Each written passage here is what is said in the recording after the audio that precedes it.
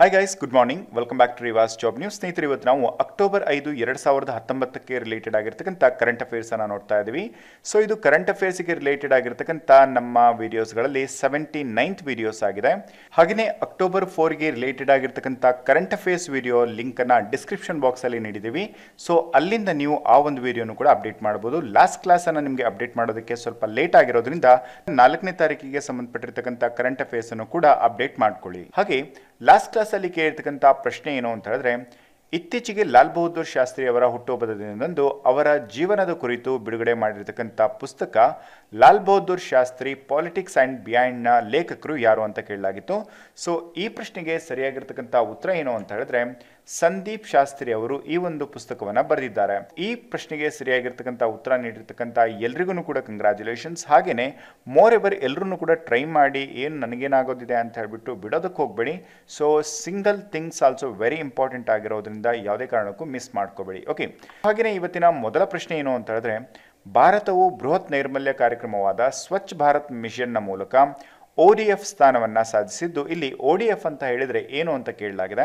So ಈ ಪ್ರಶ್ನೆಗೆ ಸರಿಯಾಗಿರ್ತಕ್ಕಂಥ ಉತ್ತರ ಅಂತ ಹೇಳಿದ್ರೆ, ಇಲ್ಲಿ ODF ಅಂತ ಹೇಳಿದ್ರೆ ಓಪನ್ ಡೆಫಿಕೇಶನ್ ಅಥವಾ ಮುಕ್ತ ಮಲ ವಿಸರ್ಜನೆ ಅಂತ ಹೇಳ್ಬಿಟ್ಟು, ಅಂದರೆ ಮುಕ್ತ ಮಲ ವಿಸರ್ಜನೆ ಅಂತ ಹೇಳಿದ್ರೆ ಏನು ಅಂತ ಹೇಳಿದ್ರೆ ಓಪನ್ ಆಗಿ ಮಲ ವಿಸರ್ಜನೆಯನ್ನು ಮಾಡ್ತಕ್ಕಂಥದ್ದು ಅಂತ ಅಲ್ಲ. ಸೊ ಮೋರ್ ಎವರ್ ಈ ಓಪನ್ ಆಗಿ ಮಲ ವಿಸರ್ಜನೆ ಮಾಡ್ತಕ್ಕಂಥದ್ದನ್ನ ಮೋರ್ ಎವರ್ ತಡೆ ಹಿಡಿಯಲಾಗಿದೆ ಅಥವಾ ಇಲ್ಲಿ ಸ್ಟಾಪ್ ಮಾಡಲಾಗಿದೆ ಅಂತ ಹೇಳ್ಬಿಟ್ಟು.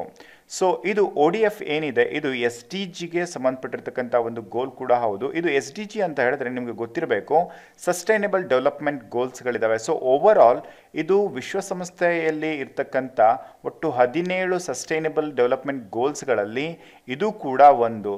ಸೊ ಇಲ್ಲಿ ODF ಅಂತ ಹೇಳಿದ್ರೆ ಓಪನ್ ಡೆಫಿಕೇಶನ್ ಏನಿದೆ, ಈ ಗುರಿ ಕೂಡ ಒಂದಾಗಿದ್ದು, ಇದನ್ನ ನಮ್ಮ ದೇಶದಲ್ಲಿ ಬಹಳಷ್ಟು ಅತ್ಯುತ್ತಮವಾಗಿರ್ತಕ್ಕಂಥ ಕಾರ್ಯಪ್ರವೃತ್ತಿಯಲ್ಲಿ ಇದು ನಡೆದಿರೋದ್ರಿಂದ ಇದರ ಒಂದು ಮಾನದಂಡದ ಆಧಾರದ ಮೇಲೆ SDGಯನ್ನು ಸಾಧಿಸೋದರಲ್ಲಿ ನಮ್ಮ ದೇಶ ಕೂಡ ಅತ್ಯಂತ ಮುಂದುವರೆದಿರ್ತಕ್ಕಂಥ ದೇಶಗಳಲ್ಲಿ ಒಂದಾಗೋದಕ್ಕೆ ಸಾಧ್ಯತೆ ಇದೆ. ಅದರಿಂದ ಈ ಒಂದು ಗುರಿಗಳನ್ನು ಪೂರೈಸುವಲ್ಲಿ ಮತ್ತು ಅದರ ನೈರ್ಮಲ್ಯ ಮಾನದಂಡಗಳನ್ನು ಸುಧಾರಿಸುವಲ್ಲಿ ದೇಶದ ಪ್ರಗತಿಯನ್ನು ಅಳೆಯಲು ODF ಮಹತ್ವದ ಪಾತ್ರವನ್ನು ನಿರ್ವಹಿಸುತ್ತೆ. ಅದರಿಂದ ಇದು ತುಂಬ ಉತ್ತಮವಾಗಿರ್ತಕ್ಕಂಥ ಡೆವಲಪ್ಮೆಂಟ್ ಕೂಡ ಆಗಿರುತ್ತೆ. ಐ ಹೋಪ್ ನಿಮಗೆ ಈ ಒಂದು ಡೀಟೇಲಲ್ಲಿ ಕಂಪ್ಲೀಟ್ ಆಗಿ ಈ ಒಂದು ODFನ ಬಗ್ಗೆ ತಿಳ್ಕೊಂಡಿದ್ದೀರಾ ಅಂತ ಅಂದ್ಕೊಳ್ತೀನಿ. ಹಾಗೆ ಇವತ್ತಿನ ಎರಡನೇ ಪ್ರಶ್ನೆ ಏನು ಅಂತ ಹೇಳಿದ್ರೆ, ಅಕ್ಟೋಬರ್ 5ರಂದು ಯಾವ ದಿನಾಚರಣೆಯನ್ನು ಆಚರಿಸಲಾಗುತ್ತದೆ? ಈ ಪ್ರಶ್ನೆಗೆ ಸರಿಯಾಗಿರ್ತಕ್ಕಂಥ ಉತ್ತರ ಅಂತ ಹೇಳಿದ್ರೆ, ಅಕ್ಟೋಬರ್ 5ನೇ ತಾರೀಕಿನಂದು ನಾವು ವರ್ಲ್ಡ್ ಟೀಚರ್ಸ್ ಡೇ ಅಥವಾ ವಿಶ್ವ ಶಿಕ್ಷಕರ ದಿನ ಅಂತ ಹೇಳ್ಬಿಟ್ಟು ಆಚರಣೆಯನ್ನು ಮಾಡ್ತಾ ಇದ್ದೀವಿ.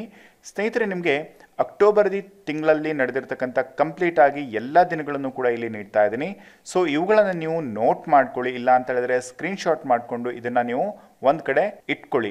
ಸೊ ಇದರಿಂದ ನಿಮಗೆ ಮೋರ್ ಎವರ್ ಪ್ರಾಕ್ಟೀಸ್ ಮಾಡೋದಕ್ಕೆ ತುಂಬ ಈಸಿ ಆಗುತ್ತೆ. ಹಾಗೆಯೇ ನಾನು ಇನ್ಮೇಲೆ ಪ್ರತಿ ದಿವಸನೂ ಕೂಡ ಯಾವುದೇ ಒಂದು ದಿನವನ್ನು ಆಚರಣೆಗೆ ಬಂದಾಗ ಆ ಎಲ್ಲ ದಿನಗಳನ್ನು ಕೂಡ ನಿಮಗೆ ರಿಕಾಲ್ ಮಾಡ್ಕೊಳ್ತಾನೆ ಹೋಗ್ತೀನಿ. ಸೊ ಅದರಿಂದ ಇವೆಲ್ಲವನ್ನು ಕೂಡ ನೀವು ಪ್ರಾಕ್ಟೀಸ್ ಮಾಡಿ. ಬಟ್ ಇವತ್ತು ನಾನು ನಿಮಗೆ ಇವೆಲ್ಲವನ್ನು ಕೂಡ ವಿಜುವಲೈಸೇಷನ್ ಆಗಿ ತೋರಿಸ್ತಾ ಇದ್ದೀವಿ. ಸೊ ನೆಕ್ಸ್ಟ್ ಟೈಮ್ ಇವೆಲ್ಲ ವಿಜುವಲೈಸೇಷನ್ ಇರೋದಿಲ್ಲ, ನಿಮಗೆ ನೇರವಾಗಿ ನಾನು ನಿಮಗೆ ರಿಕಾಲ್ ಮಾಡ್ಕೊಳ್ತಾನೆ ಹೋಗ್ತೀನಿ. ನೀವು ಅದನ್ನು ಐ ಕ್ಲೋಸ್ ಮಾಡಿ ನೀವು ನನ್ನ ಜೊತೆಗೆ ರಿಕಾಲ್ ಮಾಡ್ಕೊಳ್ತಾ ಹೋಗಿ. ಓಕೆ, ಸೊ ಇವತ್ತು ಅಕ್ಟೋಬರ್ 1ನೇ ತಾರೀಕಿನಂದು ನಾವು ಆಚರಣೆ ಮಾಡ್ತಕ್ಕಂಥ ದಿನ ಯಾವುದು ಅಂತ ಹೇಳಿದ್ರೆ, ಅಂತಾರಾಷ್ಟ್ರೀಯ ಕಾಫಿ ದಿನ ಅಥವಾ ಇಂಟರ್ನ್ಯಾಷನಲ್ ಕಾಫಿ ಡೇ ಅನ್ನು ನಾವು ಅಕ್ಟೋಬರ್ 1ನೇ ತಾರೀಕಿನಂದು ಆಚರಣೆ ಮಾಡ್ತೀವಿ. ಹಾಗೆ ಅಕ್ಟೋಬರ್ 2ನೇ ತಾರೀಕಿನಂದು ನಾವು 2 ದಿನಾಚರಣೆಗಳನ್ನು ಆಚರಣೆ ಮಾಡ್ತೀವಿ. ಅದಕ್ಕೆ ಸಂಬಂಧಪಟ್ಟಂತೆ ಇನ್ನೊಂದು ದಿನಾಚರಣೆಯನ್ನು ಕೂಡ ನಾವು ಆಚರಣೆ ಮಾಡ್ತಾ ಇದ್ದೀವಿ. ಸೊ ಮೊದಲನೇದಾಗಿ ಅಕ್ಟೋಬರ್ 2ನೇ ತಾರೀಕಿನಂದು ನಾವು ಗಾಂಧಿ ಜಯಂತಿಯನ್ನು ಆಚರಣೆ ಮಾಡ್ತೀವಿ. ಹಾಗೆ ಅಕ್ಟೋಬರ್ 2ನೇ ತಾರೀಕಿನಂದೇ ನಾವು ಲಾಲ್ ಬಹದ್ದೂರ್ ಶಾಸ್ತ್ರಿ ಅವರ ಹುಟ್ಟುಹಬ್ಬದ ದಿನವನ್ನು ಕೂಡ ಆಚರಣೆ ಮಾಡ್ತೀವಿ. ಹಾಗೆಯೇ ಇಲ್ಲಿ ಗಾಂಧೀಜಿಯಂತಿ ಅಥವಾ ಗಾಂಧೀಜಿಯವರ ಹುಟ್ಟುಹಬ್ಬದ ದಿನದ ನಾವು ಅಂತಾರಾಷ್ಟ್ರೀಯ ಅಹಿಂಸಾ ದಿನ ಅಂತಲೂ ಕೂಡ ಆಚರಣೆಯನ್ನು ಮಾಡ್ತಾ ಇದ್ದೀವಿ. ಸೊ ಇಲ್ಲಿಗೆ ಅಂತಾರಾಷ್ಟ್ರೀಯ ಅಹಿಂಸಾ ದಿನವನ್ನು ಗಾಂಧೀಜಿಯಂತಿ ಈ ಒಂದು ದಿನದಂದೇ ನಾವು ಆಚರಣೆ ಮಾಡೋದಕ್ಕೆ ಕಾರಣ ಏನು ಅಂತ ಹೇಳಿದ್ರೆ, 2015ರಿಂದ ಗಾಂಧಿ ಜಯಂತಿಯ ದಿನದಂದು ನಾವು ಅಂತಾರಾಷ್ಟ್ರೀಯ ಅಹಿಂಸಾ ದಿನ ಅಂತಲೂ ಕೂಡ ಆಚರಣೆಯನ್ನು ಮಾಡ್ತಾ ಇದ್ದೀವಿ. ಸೊ ಇದು ಏನಕ್ಕೋಸ್ಕರ ಅಂತ ಹೇಳಿದ್ರೆ, ಗಾಂಧೀಜಿಯವರ ಅಹಿಂಸಾ ಸತ್ವದ ಆಧಾರದ ಮೇಲೆ ಈ ಒಂದು ದಿನಾಚರಣೆಯನ್ನು ಆಚರಣೆ ಮಾಡ್ತಾ ಇದ್ದೀವಿ. ಹಾಗೆ ಅಕ್ಟೋಬರ್ 3ನೇ ತಾರೀಕಿನಂದು ನಾವು ಇನ್ನೂ ಒಂದು ವೆಲ್ ಡೇ ಅನ್ನು ಆಚರಣೆ ಮಾಡ್ತೀವಿ. ಅದು ವರ್ಲ್ಡ್ ಹ್ಯಾಬಿಟೇಟ್ ಡೇ ಅಥವಾ ವಿಶ್ವ ಆವಾಸ ಸ್ಥಾನ ದಿನ ಅಂತ ಹೇಳ್ಬಿಟ್ಟು ಆಚರಣೆ ಮಾಡ್ತೀವಿ. ಸೊ ಇಲ್ಲಿ ಅಕ್ಟೋಬರ್ 3ನೇ ತಾರೀಕಿನಂದೇ ನಾವು ಈ ಒಂದು ದಿನವನ್ನು ಆಚರಣೆ ಮಾಡೋದಿಲ್ಲ. ಇದನ್ನ ಅಕ್ಟೋಬರ್ ತಿಂಗಳ ಮೊದಲ ಮಂಡೇ ಈ ಒಂದು ದಿನದಲ್ಲಿ, ಅಂದರೆ ಮೊದಲ ಸೋಮವಾರದಿಂದ ನಾವು ಈ ಒಂದು ದಿನವನ್ನು ಆಚರಣೆಯನ್ನು ಮಾಡ್ತೀವಿ. ಅದರಿಂದ ಪ್ರತಿ ವರ್ಷವೂ ಕೂಡ ಬೇರೆ ಬೇರೆ ದಿನಾಂಕ ಬರುತ್ತೆ, ಆದರೆ ಅಕ್ಟೋಬರ್ ತಿಂಗಳಲ್ಲೇ ಬರ್ತಕ್ಕಂಥದ್ದು. ಸೊ ಇದರಲ್ಲಿ ಫಸ್ಟ್ ಮಂಡೇ ಆಗಿರುತ್ತೆ. ಸೊ ಇದು ನಿಮಗೆ ನೆನ್ಪಿಟ್ಕೊಳ್ಳೋದು ತುಂಬಾ ಇಂಪಾರ್ಟೆಂಟ್ ಆಗಿದೆ.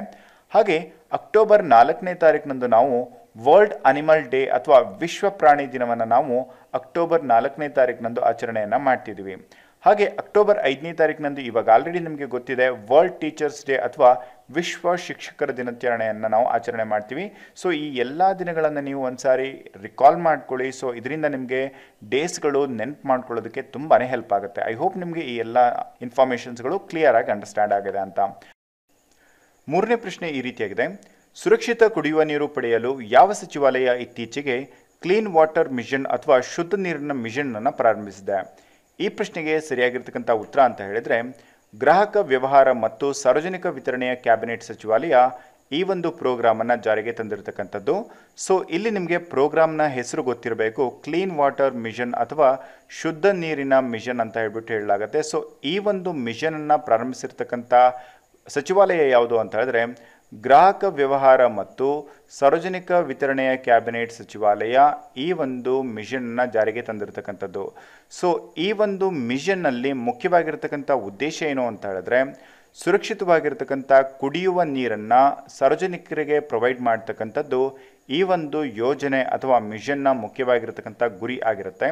ಸೊ ಇಲ್ಲಿ ಸಾರ್ವಜನಿಕ ಸಚಿವಾಲಯ ಏನಿದೆ, ಸೊ ಇದನ್ನು ಕುಡಿಯುವ ನೀರಿನ ಸುರಕ್ಷತೆಯನ್ನು ಒಟ್ಟು 42 ವಿಭಿನ್ನ ನಿಯತಾಂಕಗಳನ್ನು ಆಧರಿಸಿಬಿಟ್ಟು ಅಳೆಯಲಾಗ್ತಾ ಇದೆ. ಸೊ ಅದರಲ್ಲಿ ಇರ್ತಕ್ಕಂಥ ಒಟ್ಟು 7 ನಿಯತಾಂಕಗಳನ್ನು ನಾವಿಲ್ಲಿ ತಗೊಂಡಿದ್ದೀವಿ. ಇವು ತುಂಬ ಇಂಪಾರ್ಟೆಂಟ್ ಆಗಿರ್ತಕ್ಕಂಥ ನಿಯತಾಂಕಗಳನ್ನಾಗಿರೋದ್ರಿಂದ ಈ ಎಲ್ಲ ನಿಯತಾಂಕಗಳನ್ನು ನೀವು ತಿಳ್ಕೊಂಡಿರಲೇಬೇಕು. ಹಾಗೆ ಮೊದಲನೇದಾಗಿ ಏನು ಅಂತ ಹೇಳಿದ್ರೆ ನೀರಿನ ಬಣ್ಣ. ಸೊ ಇಲ್ಲಿ ನೀರಿಗೆ ಬಣ್ಣರಹಿತವಾಗಿದ್ದೂ ಕೂಡ ಇಲ್ಲಿ ಶುದ್ಧ ನೀರನ್ನು ನಾವು ತಿಳಿ ನೀಲಿ ಬಣ್ಣದಿಂದ ನಾವು ಗುರುತಿಸಬಹುದಾಗಿದೆ. ಹಾಗೆ ರುಚಿಗೆ ಸಂಬಂಧಪಟ್ಟಂತೆ ನೋಡೋದಾದರೆ ನೀರು ರುಚಿಯಾಗಿರಬೇಕು. ಹಾಗೆ ಇದರಲ್ಲಿ ಕರಗಿದ ಲೋಹಗಳ ಬಗ್ಗೆ ನಾವು ತಿಳ್ಕೊಳ್ಳೋದಾದರೆ ಇದರಲ್ಲಿ ಕ್ಲೋರೈಡ್ ಮತ್ತು ಮ್ಯಾಗ್ನೀಷಿಯಂ, ಸೋಡಿಯಂ, ಮ್ಯಾಂಗನೀಸ್ ಲವಣಗಳು ಕರಗಿರ್ತವೆ. ಸೊ ಅವುಗಳು ಕರಗಿರೋದ್ರ ಮುಕ್ತವಾಗಿರ್ತಕ್ಕಂಥ ಒಂದು ನೀರಾಗಿರಬೇಕು. ಅಂದರೆ ಇವು ಯಾವುದೇ ರೀತಿಯಾಗಿರ್ತಕ್ಕಂಥ ಅಂಶಗಳು ಅಥವಾ ಲೋಹಗಳು ಇದರಲ್ಲಿ ಕರಗಿರಬಾರ್ದು.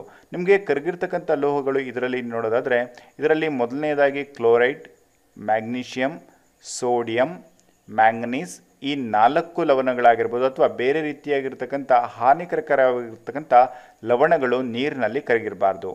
ಹಾಗೆ 4ನೇದಾಗಿ ಕ್ಷಾರತೆ. pH ಮಟ್ಟದಿಂದ ಬದಲಾವಣೆಗಳನ್ನು ವಿರೋಧಿಸುವ ಸಾಮರ್ಥ್ಯ ನೀರಿನ ಕ್ಷಾರತೆಗೆ ಇದೆ. ಸೊ ಇಲ್ಲಿ ನೀರಿನ ಕುಡಿಯುವ ಅಂದರೆ ನಾವು ಯಾವುದೇ ಒಂದು ನೀರನ್ನು ಕುಡಿತೀವಿ ಅನ್ನೋದಾದರೆ ಅದರ pH ಗುಣಮಟ್ಟ ಎಷ್ಟಿರಬೇಕು ಅಂತ ಹೇಳಿದ್ರೆ 6.5ರಿಂದ 8ರವರೆಗೂ ಕೂಡ ಅದರ pH ಇರ್ಬೋದು. ಸೊ ಅದಕ್ಕಿಂತ ಜಾಸ್ತಿ ಇರಲು ಕೂಡದು, ಹಾಗೆಯೇ ಅದಕ್ಕಿಂತ ಕಡಿಮೆನೂ ಕೂಡ ಇರಕೂಡದು. ಸೊ ಇವೆರಡರ ಬಿಟ್ವೀನ್ ಇರ್ತಕ್ಕಂಥ ನೀರನ್ನು ನಾವು ಕುಡಿಬಹುದಾಗಿದೆ. ಸೊ ನಿಮಗೆ ಕೆಲವೊಂದು ಸಾರಿ ಎಕ್ಸಾಮಲ್ಲಿ ಕೇಳಲಾಗುತ್ತೆ ಕುಡಿಯುವ ನೀರಿನ ಕ್ಷಾರತೆಯ pH ಗುಣಮಟ್ಟ ಎಷ್ಟು ಅಂತ ಹೇಳ್ಬಿಟ್ಟು. ಸೊ ನಿಮ್ಗೆ ಅವಾಗ ಗೊತ್ತಿರಬೇಕು 6.5 to 8 pH ವರೆಗೂ ಇರ್ತಕ್ಕಂಥ ನೀರನ್ನು ನಾವು ಕುಡಿಬಹುದಾಗಿದೆ. ಸೊ ಅದಕ್ಕಿಂತ ಕೆಳಗಡೆ ಇದ್ರೂ ಕುಡಿಯೋ ಹಾಗಿಲ್ಲ, ಅದಕ್ಕಿಂತ ಮೇಲ್ಗಡೆ ಇದ್ರೂ ಕೂಡ ನಾವು ಕುಡಿಯೋ ಹಾಗೆ ಇರೋದಿಲ್ಲ. ಓಕೆ, 5ನೇ ಅಂಶ ಈ ರೀತಿಯಾಗಿದೆ. ಸೂಕ್ಷ್ಮ ಜೀವಿಗಳಾಗಿರ್ತಕ್ಕಂಥ ಫೆಕಲಿ, ಕೋಲಿಫಾರ್ಮಾ, ಗಿಯಾರ್ಡಿಯಾ, ಲ್ಯಾಂಬ್ಲಿಯಾ, ಕ್ರಿಸ್ಟೋಸೋಡಿಯಂ ಇವು ಯಾವುದೂ ಕೂಡ ನೀರಿನಲ್ಲಿ ಇರಬಾರ್ದು. ಇನ್ನೊಂದು ಸಾರಿ ನೋಡ್ಕೊಳ್ಳಿ, ಫೆಕಲಿ, ಕೋಲಿಫಾರ್ಮಾ, ಗಿಯಾರ್ಡಿಯಾ, ಲ್ಯಾಂಬ್ಲಿಯಾ, ಕ್ರಿಸ್ಟೋಸ್ಟೋರಿಡಿಯಂ ಇವು ಯಾವುದೂ ಕೂಡ ನೀರಿನಲ್ಲಿ ಇರಬಾರ್ದು. ಸೊ ಈ ಜೀವಿಗಳು ಅಥವಾ ಈ ಸೂಕ್ಷ್ಮ ಜೀವಿಗಳು ನೀರಲ್ಲಿದ್ದರೆ ಇಂತಹ ನೀರನ್ನು ನಾವು ಕುಡಿಯೋದಕ್ಕೆ ಯೋಗ್ಯವಾಗಿರೋದಿಲ್ಲ. ಹಾಗೆಯೇ ಇದು ಔಷಧಗಳು, ರೇಡಾನ್ ಮತ್ತು ಹಾರ್ಮೋನುಗಳಿಂದ ಅಥವಾ ಇವುಗಳಿಂದ ಮುಕ್ತವಾಗಿರ್ತಕ್ಕಂಥ ನೀರಾಗಿರಬೇಕು. 7ನೇ ಪಾಯಿಂಟ್ ಅಂತ ಹೇಳಿದ್ರೆ ಬಣ್ಣ ಕರಗಿದ ಸಾವಯವ ಪದಾರ್ಥ ಮತ್ತು ಕರಗಿದ ಸಾವಯವ ಇಂಗಾಲವನ್ನು ಈ ನೀರು ಹೊಂದಿರಬಾರ್ದು. ಇಂತಹ ನೀರಾಗಿದ್ದರೆ ಮಾತ್ರ ನಾವು ಇದನ್ನು ಕುಡಿಯಬಹುದಾಗಿದೆ. ಸೊ ಇದಿಷ್ಟು ಇಂಪಾರ್ಟೆಂಟ್ ಪಾಯಿಂಟ್ಸ್ಗಳು ನೀವು IAS, KS ಆಗಿರ್ಬೋದು, PS ಆಗಿರ್ಬೋದು ಸ್ಟಡಿ ಮಾಡ್ತಿದ್ದೀರಾ ಅಂತಂದರೆ ಅದಕ್ಕೆ ತುಂಬಾ ಇಂಪಾರ್ಟೆಂಟ್ ಆಗಿರ್ತಕ್ಕಂಥ ಪಾಯಿಂಟ್ಸ್ ಆಗಿದ್ದಾವೆ. 4ನೇ ಪ್ರಶ್ನೆ, ಇತ್ತೀಚೆಗೆ ಇಂಟರ್ ಕಾಂಟಿನೆಂಟಲ್ ಬ್ಯಾಲಿಸ್ಟಿಕ್ ಮಿಸೈಲ್ನ ಯಶಸ್ವಿ ಪರೀಕ್ಷಾರ್ಥ ಪ್ರಯೋಗ ನಡೆಸಿದ ದೇಶ ಯಾವುದು?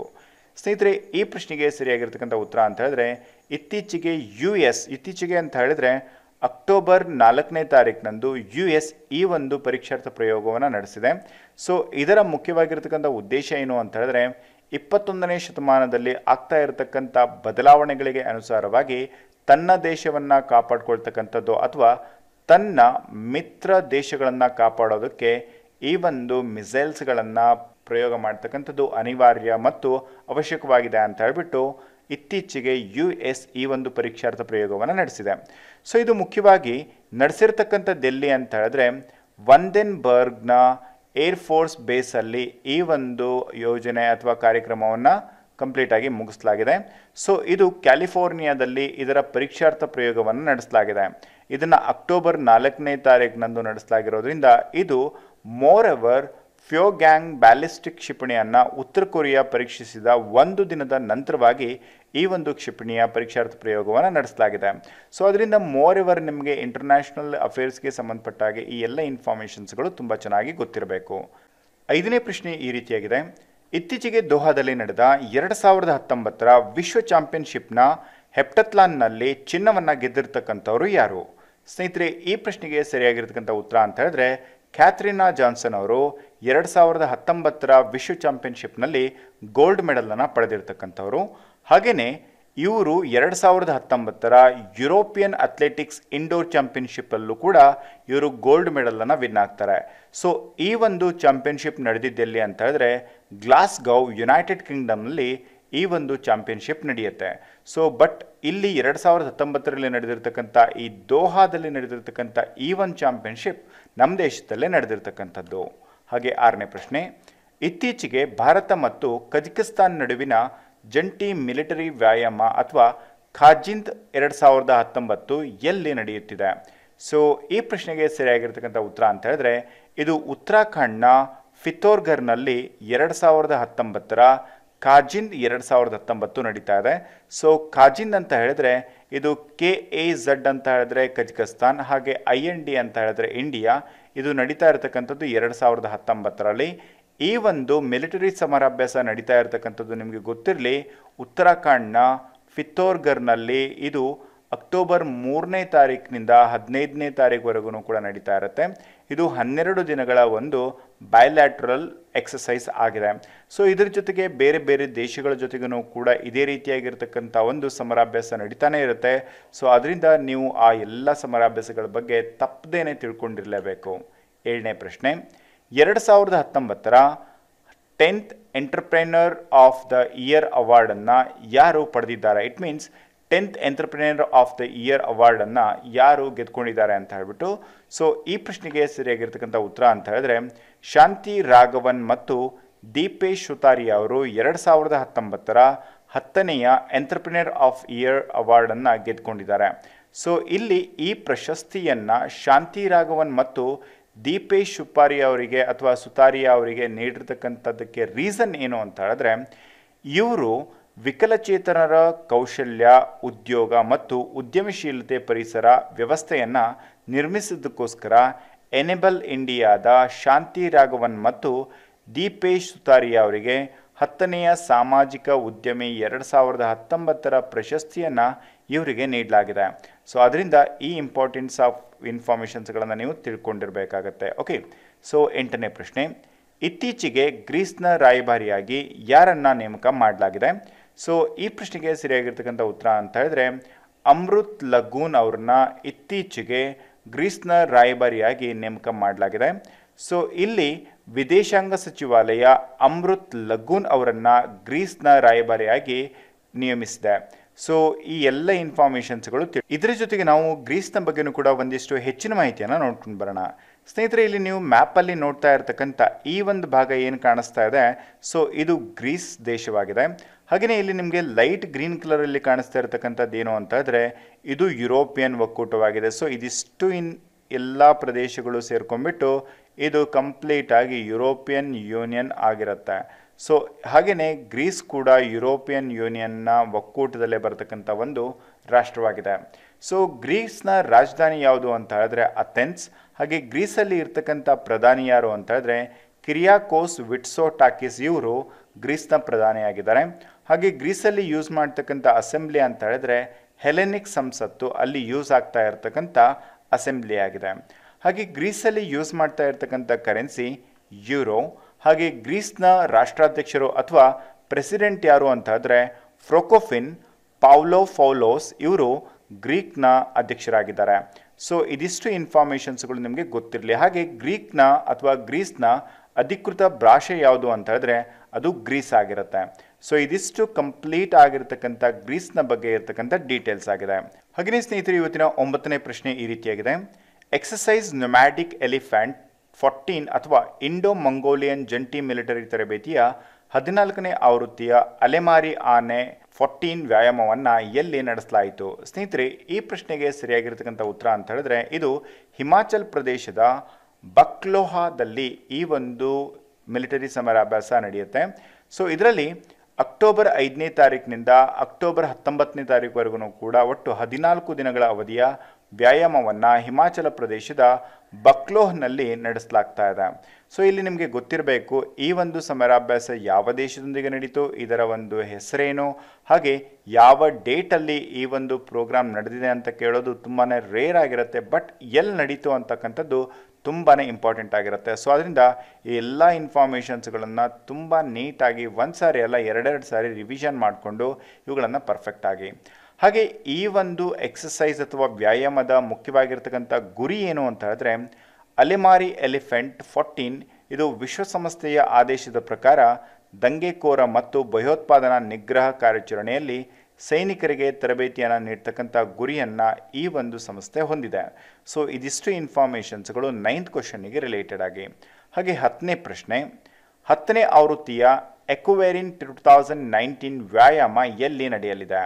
ಸೊ ಈ ಪ್ರಶ್ನೆಗೆ ಸರಿಯಾಗಿರ್ತಕ್ಕಂಥ ಉತ್ತರ ಅಂತ ಹೇಳಿದ್ರೆ ಅಕ್ಟೋಬರ್ 7ನೇ ತಾರೀಕಿಂದ 20ನೇ ತಾರೀಕುವರೆಗೂ ಕೂಡ ಒಟ್ಟು 14 ದಿನಗಳ ಜಂಟಿ ವ್ಯಾಯಾಮವನ್ನು ಭಾರತೀಯ ಸೇನೆ ಮತ್ತು ಮಾಲ್ಡೀವ್ಸ್ ರಾಷ್ಟ್ರೀಯ ರಕ್ಷಣಾ ಪಡೆ ಈ ಒಂದು ಎರಡೂ ಕೂಡ ನಡೆಸಲಾಗ್ತಾ ಇರತಕ್ಕಂಥದ್ದು. ಈ ಪ್ರೋಗ್ರಾಮ್ ಅಥವಾ ಈ ಒಂದು ಸಮರಾಭ್ಯಾಸ ನಡೀತಕ್ಕಂಥದ್ದು ಮಹಾರಾಷ್ಟ್ರದ ಆಂಧ್ರ ಮಿಲಿಟರಿ ನಿಲ್ದಾಣದಲ್ಲಿ ಈ ಒಂದು ಪ್ರೋಗ್ರಾಮ್ ನಡೆಯುತ್ತೆ.